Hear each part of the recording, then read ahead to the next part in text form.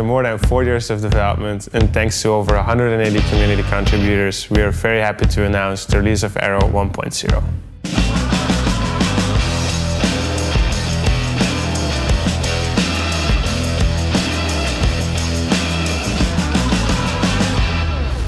Aero 1.0 is a family of libraries that complements the standard library, the Kotlin compiler, and the coroutines library.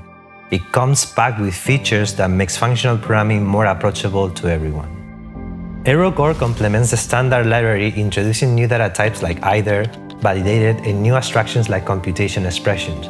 These abstractions allow us to remove callbacks and use an imperative style over nested data structures and complex data types.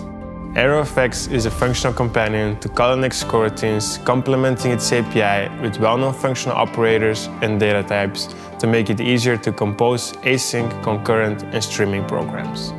AeroMeta is a metaprogramming library that interfaces with the Kotlin compiler.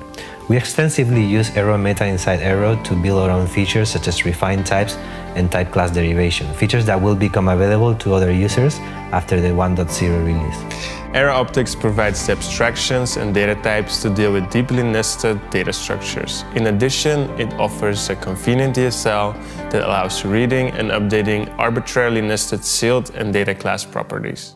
The Aero 1.0 release is a much-awaited release that from 47 Degrees and the Aero community, we are committed to provide support for. We hope you like it and try it out.